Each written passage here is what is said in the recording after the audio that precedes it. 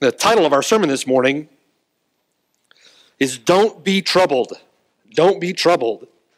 And we're in John chapter 14, looking at this passage from verses 1 through verse 6. And the Lord says in verse 1, "Let not your heart be troubled. Believe in God. Believe also in me." The Lord Jesus Christ has announced to his disciples that his death is looming. Matthew records in chapter 16, verse 21, that Jesus began to show to his disciples that he must go to Jerusalem and suffer many things from the elders and the chief priests and the scribes and be killed and be raised on the third day. In Matthew chapter 17, verse 22, while they were staying in Galilee, Jesus said to them, "The Son of Man is about to be betrayed into the hands of men, and they will kill him, and the third day he will be raised up." And they were exceedingly sorrowful.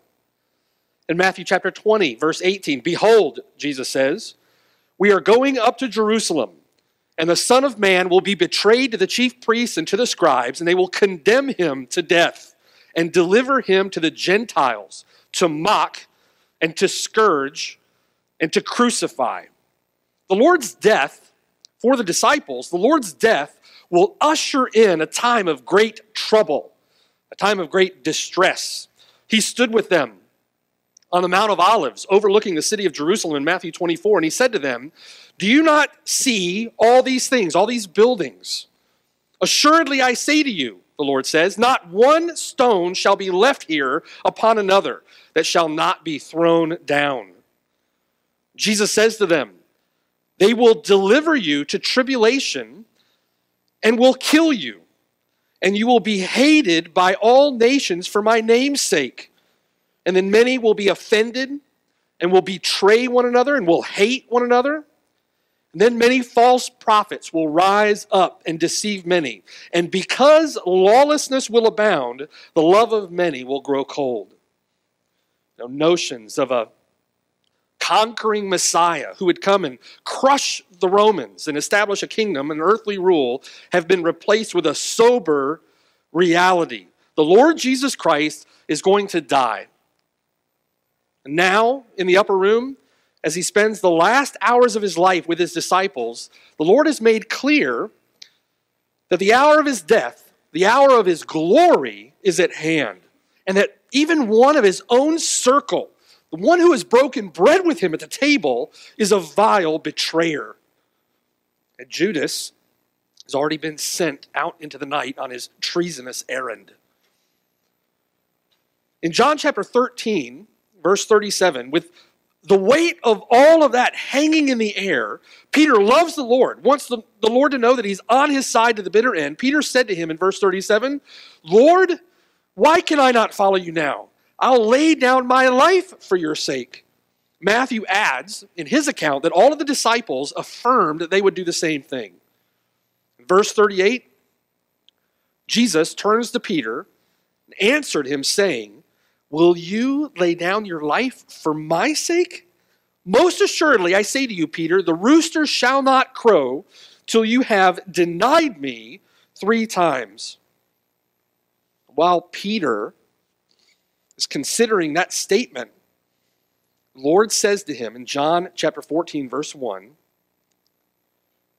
"Let not your heart be troubled.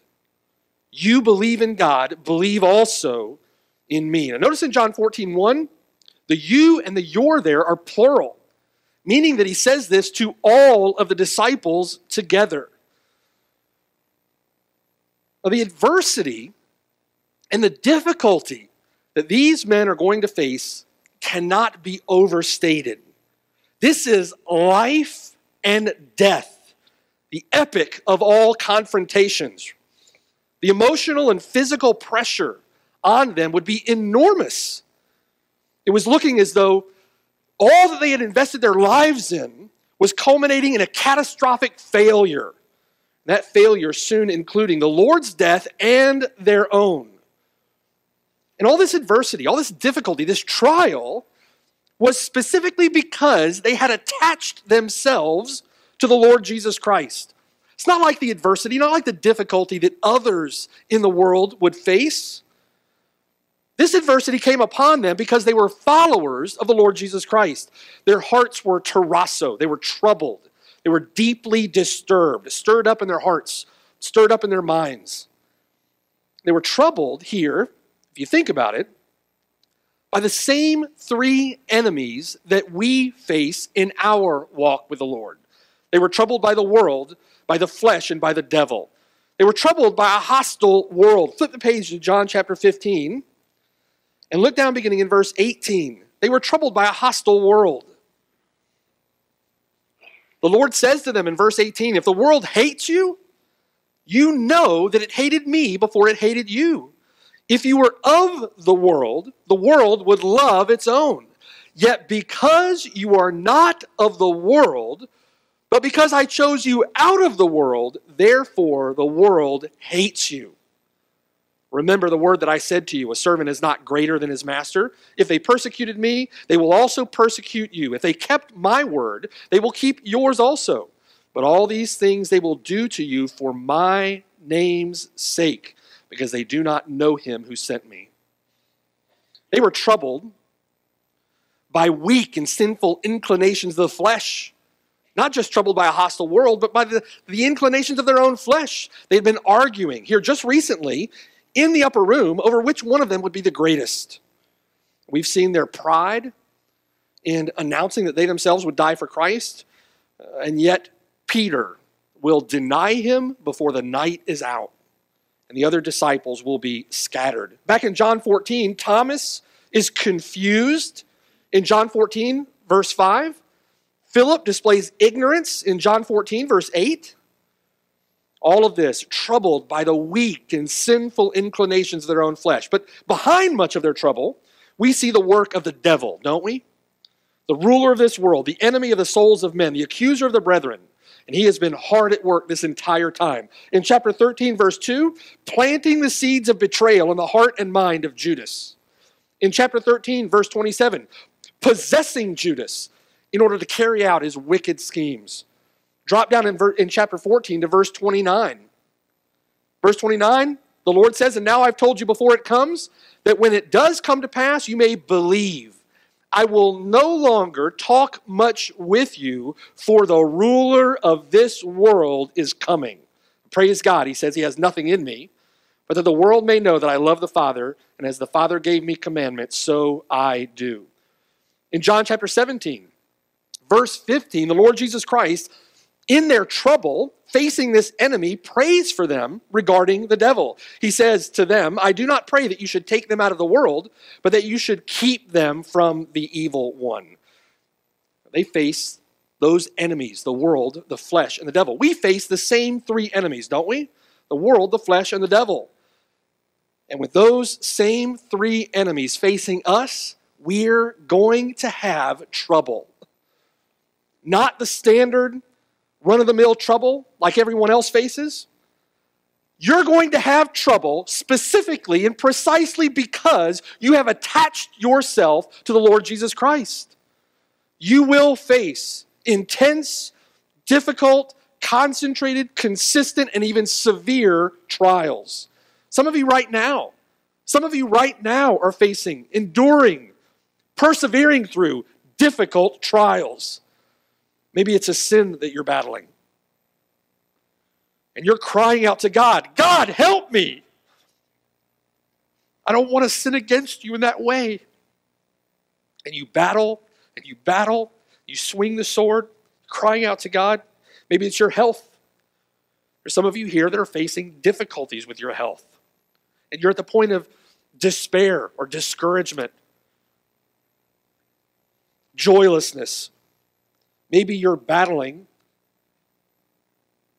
discontentment, discouragement in your life. You're swinging the sword day in and day out. You don't see much progress. You don't see much fruit. And so there's the temptation to grow weary. Maybe it's a trial going on right now in your own marriage, with your own spouse, in your family. Maybe you've faced trials at work. That job just can't get any harder, right? Trials with finances. Somebody's got their long arm in your short pocket. Everywhere you turn, right? You're standing there with a tangled mess in your hands. Every way that you turn it, you see another knot, and you're just not sure how it's all going to work out. You faced difficulties before you came to Christ, but not like this. Not like this. Because now you're in Christ. You live for him who died and gave himself for you, and you want to please the one who redeemed you. The world is against you. The flesh is against you. Behind it all is the devil stomping around as a roaring lion, seeking whom he may devour. The world comes along, our first enemy, and says, think positively, right? The power of positive thinking. The world whispers in your ear, you're a victim. You don't deserve this. You're entitled to better. It's your husband's fault. It's that lousy job that you're in. Maybe it's God's fault you're going through what you're going through. The First Baptist Church of the world on the corner of Broadway and Division. They would have you believing that you can sin to get out of the trial and everything will work out just fine because God forgives. So do what it takes to get yourself out of the trial. God's going to forgive. Divorce that lousy husband, right? Cheat on that tax return. Lie about the deal at work. Did you say that prayer? Did you mean it? Then it's all okay. It's going to work out. Your flesh comes along and tells you that you'll be happier. You'll be happier when you have more money. You'll be happier with a different house, happier with a different spouse. Your flesh cries out for you to turn off your conscience. Just give in. Sin is pleasurable for a time. I don't have time to obey the Lord right now in that area. I've got to work. Your flesh tempts you to neglect the Lord. The devil comes along and accuses you and says, this trial that you're going through is because you're condemned. That's the accuser of the brethren. God isn't going to help you. Look at how depraved you are. Look at how you've sinned against God. God's not on your side. The means of grace don't really work. Why would you put effort into that if it's not going to work? Besides, you have so many other priorities. You have other priorities. Take care of those. Aren't you tired of keeping up the charade? Let's face it, you're not a Christian. You're going to face trials as a Christian. Paul said, we must through many tribulations enter the kingdom of God. Those trials will often come seemingly one right after the other, on top of each other sometimes. You'll often feel as though your back is against the ropes and you're just being beaten to a pulp. And the temptation at the end of all of it, the temptation is to drift away from the Lord your God, to retreat rather than to advance, to throw in the towel, right? To stop striving, to stop exercising yourself toward godliness, to slip effortlessly into an easy believism, to become an apostate by the mere force of gravity. The Lord says, in these trials, in these circumstances, the Lord says, you're going to need faith. Not some Pollyanna, pie in the sky kind of faith. Not the Disney princess kind of faith. Just believe, right? But a strong, enduring, consistent, tested, informed, and proven faith. Not just a little faith to get by in the world. Not simply faith for daily living, but a faith by which you will endure to the end to be saved. You can say that you're a Christian. You can profess to be a Christian.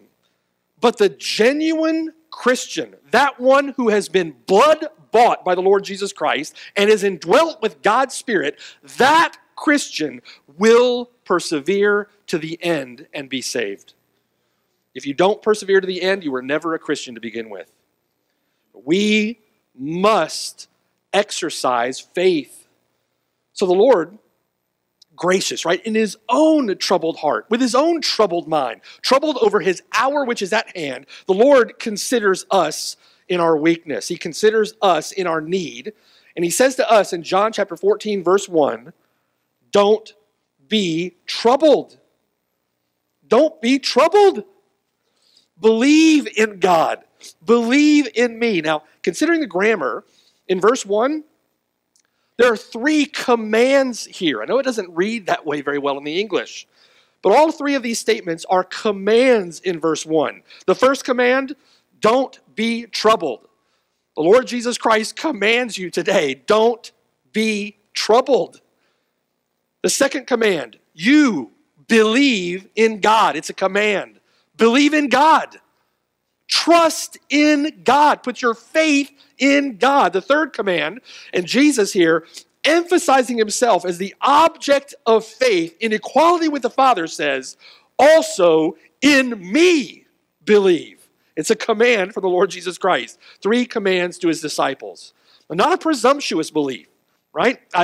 I've sinned my way into this mess and God is going to get me out of it. Not a presumptuous belief. Not a fatalistic belief. You know, there's nothing I can do about it anyway, so I might as well just follow God. There's nothing I can do about it. Not a fatalistic belief and not a selfish belief. Everything's going to work out exactly how I want it to. No, it probably isn't. This is a settled, determined, resolved, informed, steadfast, and active faith. A faith that rests and trusts in the person, word, and work of Christ on their behalf. Not a faith simply to get along in this life, but for endurance and perseverance to the end. It's a faith for the life which is to come. Your feet in the word, your hand to the plow, and your heart in heaven, right? Jesus says, verse 1, let not your heart be troubled. You believe in God, believe also in me. Now in John chapter 14, verses 1 through 6, we see 3 basic elements of this saving and persevering faith. One, it's encompassed by trust in Christ. Secondly, we see hope in Christ. And third, we're to be following Christ. Trust in Christ, hope in Christ, and following Christ. 3 elements of this saving and persevering and enduring, trial-busting faith. Okay? First, let's take a look at trust in Christ. Now, they're to trust not in their own power, not in their own reasoning. They certainly can't trust the world, but they're to trust Christ. In verse 2, the Lord says, in my Father's house are many mansions. If it were not so, I would have told you. I go to prepare a place for you. Now, Jesus begins here in verse 2 by making 3 basic statements that are truly profound in what they communicate, right? The first of the 3 is this: in my Father's house are many mansions. With this statement, verse 2, we need to trust the wisdom of Christ. On your notes, trust the wisdom of Christ. And once again in verse 2, he calls God his Father. If you remember from John chapter 5, verse 18, the Jews wanted to kill him for that. The reason they wanted to kill him for that is because they understood what the Lord was saying. By calling God his Father, the Lord Jesus Christ was making himself equal to God. And he says not only that God was his Father, but God his Father has a house, my Father's house. The simplest explanation for that statement is that it refers to heaven. My Father's house refers to heaven. Jesus then, think about it, is equal with God the Father. It is his Father. He's equal with God the Father, and Jesus has come down from heaven. He's come down from heaven. We should trust, shouldn't we, the wisdom of the Lord Jesus Christ. He is sent from the Father. The Lord made this same argument to Nicodemus back in John chapter 3, verse 9. Turn there with me. John chapter 3, and beginning in verse 9. We can't just gloss over this. This is an important point. What the Lord is saying here, we can trust Christ because of the infinite wisdom of Christ. Now he tells Nicodemus in John chapter 3, basically, Nicodemus, you cannot be saved unless you are born again by the Spirit of God. You can't be saved apart from being born again. So Nicodemus answered and said to him in verse 9, how can these things be? So Jesus answered and said to him, are you the teacher of Israel, Nicodemus, and you do not know these things? Most assuredly, I say to you, we speak what we know, and we testify what we have seen, and you don't receive our witness. Now think about what the Lord is saying. The Lord has been sent from God. He is from heaven, been sent down from heaven to earth to become a man to die for sinners. And he's saying, listen, this word, this gospel, this kingdom that we're preaching is something that we know, Father God and God the Son. And we testify what we have seen, and yet the Jews at the time not receiving their witness. Verse 12. If I have told you earthly things, Nicodemus, and you do not believe, how will you believe if I tell you heavenly things? No one but the Lord Jesus Christ has ascended to heaven, but he who came down from heaven, that is the Son of Man who is in heaven. Nicodemus, trust the wisdom of Christ. The fact that he has come down from heaven, the Lord knows that there are many dwelling places, many rooms there. Mansions, back in John chapter 14. Mansions, poor translation of the Greek word mane. The word actually means dwelling places or rooms. It was Jerome translating for the Latin Vulgate, put the Latin word mansiones in the Latin Vulgate. So when Tyndale came across that, and then later the KJV translators, they translated the Latin mansiones into mansions, and it just stuck. But the word really means dwelling places or rooms. In my Father's house, the Lord is saying, there are many places to stay. Many places to stay. Now, how would that encourage the body of Christ? How would that encourage the disciples? Heaven is a big place. Heaven is a big place. And the blessed dwelling place of the family of God. The family of God who will inhabit these rooms. Revelation chapter 7, verse 9 says this. The Lord describes it as the dwelling place of a great multitude which no one could number, of all nations, tribes, peoples, and tongues, crying out with a loud voice, saying, salvation belongs to our God who sits on the throne and to the Lamb. I think about that crowd worshiping and praising the Lamb who was slain. It's a reward of his suffering, amen? We think about joy in heaven over